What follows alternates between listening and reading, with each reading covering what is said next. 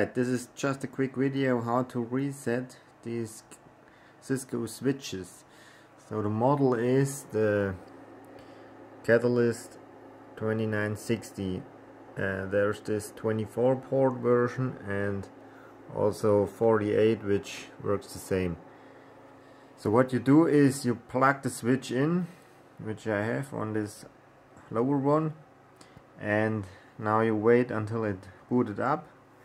Now you press this button here, hold it down, and now this lights are on, and now you press it again and hold it until all the lights are blinking.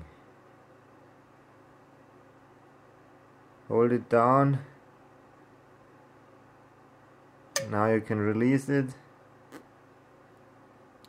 The lights turn yellow and now the switch reboots, and that is how to reset them. I had some switches where you need to hold down the button all the time. In this case here I let off after all the lights were on and then pressed it again, but you can test this out.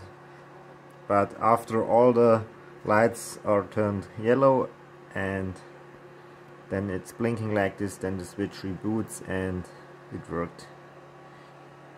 And this works also, as I said, for the 48 port version.